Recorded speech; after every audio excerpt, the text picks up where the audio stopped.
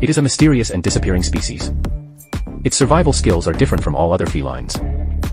It is the fishing cat. The mangroves along the coast of South Asia are rich in species. The fishing cat lives here. Due to intense competition on land, the ancestors of the fishing cat shifted their hunting focus to the water. They also evolved different abilities from other felines. Most felines are afraid of water, but the fishing cat is different.